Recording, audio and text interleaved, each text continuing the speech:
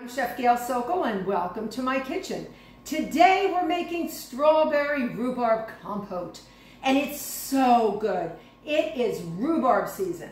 Spring to early summer, rhubarb starts coming out and it's related to the buckwheat plant, believe it or not.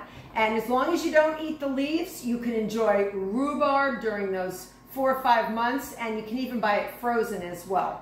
So the compote is super easy, but before we get started, I need you to click that notification button. You know the one I'm talking about.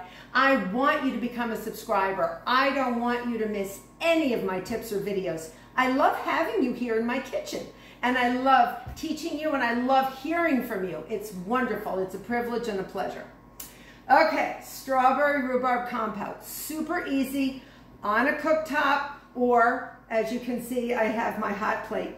So I'm going to get this going, and what I'm doing is I'm going to take 2 3/4 cups of sliced rhubarb. I've just washed it and sliced it. Just make sure there's no leaves on it. The leaves can make you very sick. 1 tablespoon of fresh lemon juice. 1 tablespoon of, it can be any type of orange juice, or you could use pineapple juice, cranberry juice, any type of juice you want. And I have 1/2 cup of granulated sugar. I'm going to put that in there. And we're going to bring it to a boil.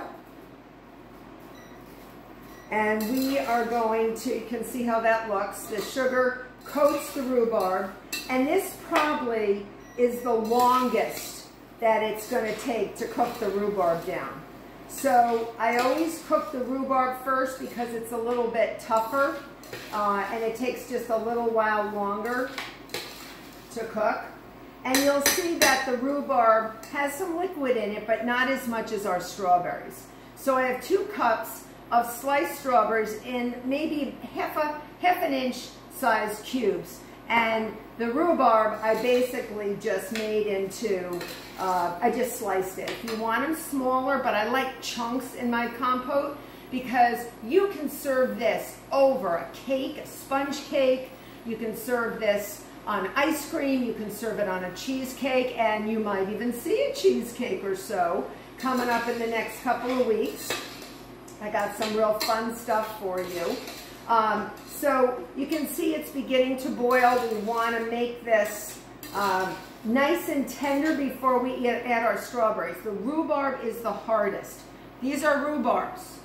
Rhubarb. See, without the leaves have been cut off. Don't eat the leaves.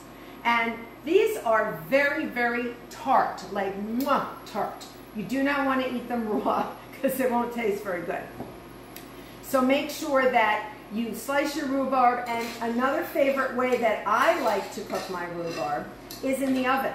I actually slice it, put it on a sheet pan, either on parchment, put it in the oven maybe at 375, 400, and it actually softens really nicely as well. So you could skip this part and just add it to your sugar and your citrus juices, and it would be beautiful. Now you can see my sugar is beginning to melt down. My rhubarb, it's beginning to pull out some water from my rhubarb through osmosis, right? There's a lot of science in cooking and baking, and even cooktop baking, quote unquote, because water's going to go to from a higher concentration of itself to a lower concentration. So what wasn't even saucy is now saucy right now. It's got a nice sauce to it, and it's going to take about 3 minutes to get this nice and tender. Do not add your strawberries until the rhubarb gets nice and tender. And how do you know if it's tender? You can try it, or you can cut on the side of the saucepan, cut it with your spoon, your slotted spoon or whatever spoon you're using. Now, I also have a tablespoon of cornstarch because I like a thicker compote. I like something that is going to be sort of, you know, scoopable and spoonable. If you like it a little thinner, don't add the cornstarch.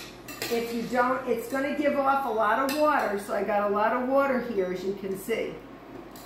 So I want that to boil off. The cornstarch is there to thicken it up, and we're going to just get this nice and hot. and nice and tender.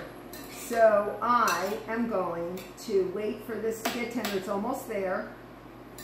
When I worked in a restaurant, I actually asked the purveyor that used to supply the restaurant to get me some sliced rhubarb in the winter. Oh my gosh, right? That's blasphemy. But I did. I used to make great rhubarb desserts. And if you haven't checked out my website with my list of videos and my recipes, I do a fabulous strawberry rhubarb crumble that is to die for. Absolutely delicious. All right, so now we're boiling, so you want to bring this to a boil for, like I said, 3 minutes or so. Use your discretion. See how soft you like your rhubarb, and it should be sweet enough now because we have that balance of sugar, the tartness from the rhubarb, and the citrus juices. Okay, so now we're really cooking with gas now. Actually, we're cooking with induction, so we're really not cooking with gas. So it's really boiling. You can see it's really boiling now. So I'm going to check a piece, and if it's not completely tender, we're going to give it another, oh, it's almost there. Almost there. So what I do now is I would add my cornstarch and my strawberries and then mix that up really well.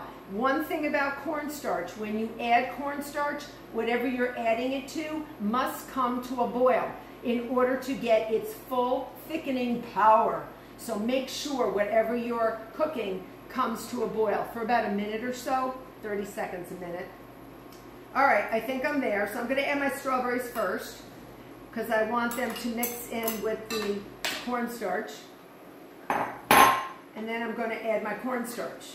Okay, so make sure you immediately stir that up so there's no lumps or bumps. See, I'm stirring it up.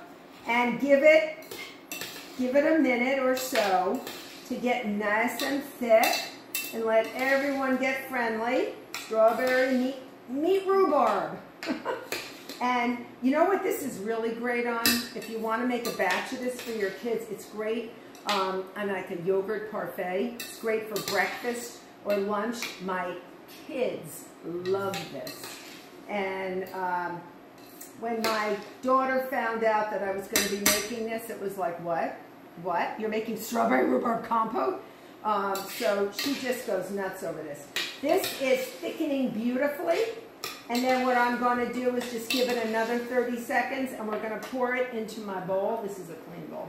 I just stuck my sugar bowl in there. And I'm just going to pour it right out.